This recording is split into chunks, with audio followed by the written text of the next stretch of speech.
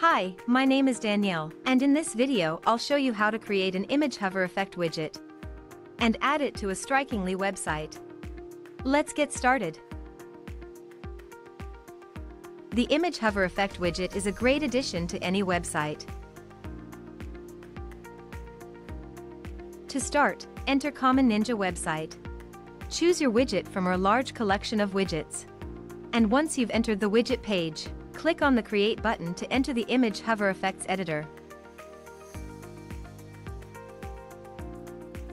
Here, in the editor, you can edit and add images.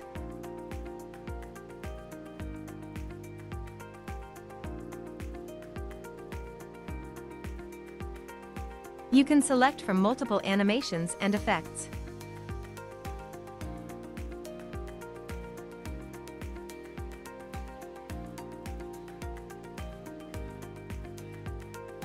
You can customize the look and feel.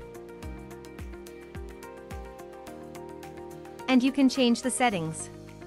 When you're done, click the Save Changes button to save your work.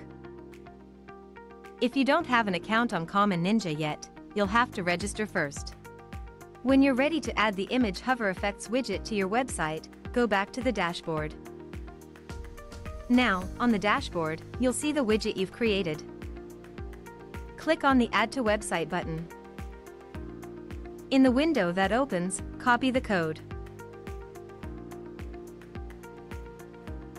and close the window.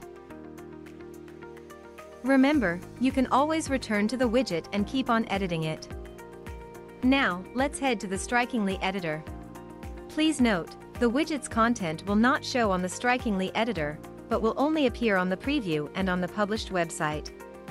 In the Strikingly editor, click on Add New Section on the left panel, wherever you want the widget to show.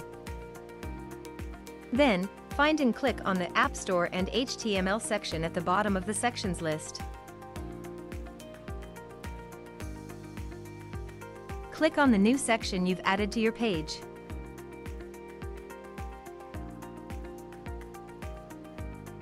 And select the HTML app from the apps list. Now, in the custom HTML code window that opens, simply paste the widget code you've copied before. And click the Save button at the bottom of the window to save your changes and close the window. And that's it. Now, the Image Hover Effect widget will show on your website.